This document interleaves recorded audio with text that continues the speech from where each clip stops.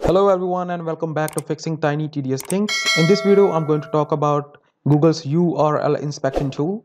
I have this blog post which I updated recently and I wanted Google to index this updated post. So for that, usually I always go to Google's inspection tool and get my content indexed using URL inspection.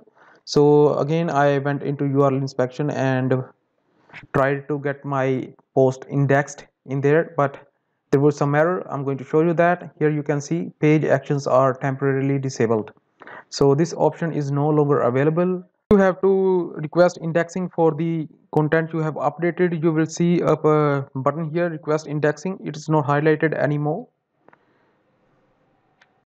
So to know the reason, we can click here and know.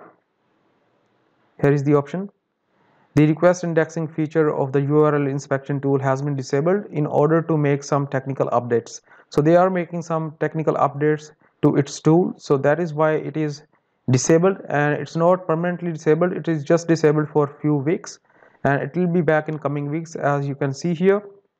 So if you are also using the same tool to index your content in Google, you won't be able to do it for next few weeks until the updates are done. If you are thinking about this error message, it is from my side and I have already fixed it. That is why I was going to re-index my blog in Google, but there's no such option of request indexing here anymore. So I'll have to wait or look for other options to get my blog post re-indexed in Google and get rid of this error.